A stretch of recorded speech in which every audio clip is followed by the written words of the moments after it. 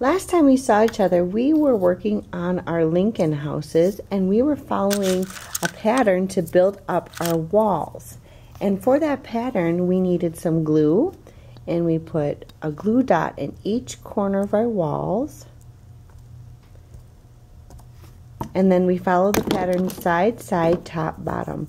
So you're going to have top, bottom, and then we'll go side, side, and then I would need my 4 glue dots again. 2, 3, 4.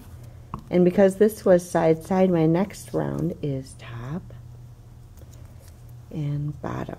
Now once I have my walls built up to the height I want, I have 2 more things to do to finish my house.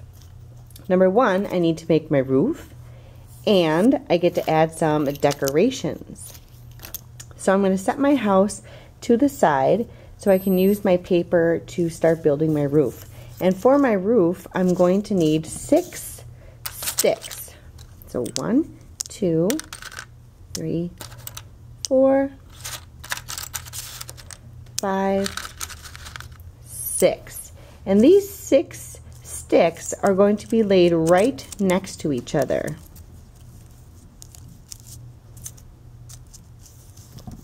I'm going to line them up and squish them as close as I can get them. Then I'm going to grab 1 extra stick, and on this stick I'm going to put glue down the whole length of it. Just like this. Now this stick is going to hold all my 6 sticks together. If I lay it diagonal and make sure that it touches all 6 roof sticks. I'm going to press that down, and then I don't want to touch my roof because I need this last stick, this diagonal stick, to dry, and then they will all stay together and I can lift it up and put it on top of my house. Now while my roof is drying, I can decorate my log cabin. So I'm going to bring my house back, and for my decorations I have some wooden shapes. They're made out of the same material as the popsicle sticks, and a lot of them are really fun. This one looks like a flower, an oval. You can pick out whichever ones you want, and I want this one for my roof, so I'm going to put a little dot of glue. Any decorations you pick out for your house must be attached to your house, so you have to glue them on your house somewhere. If they don't fit on your house, then don't use them.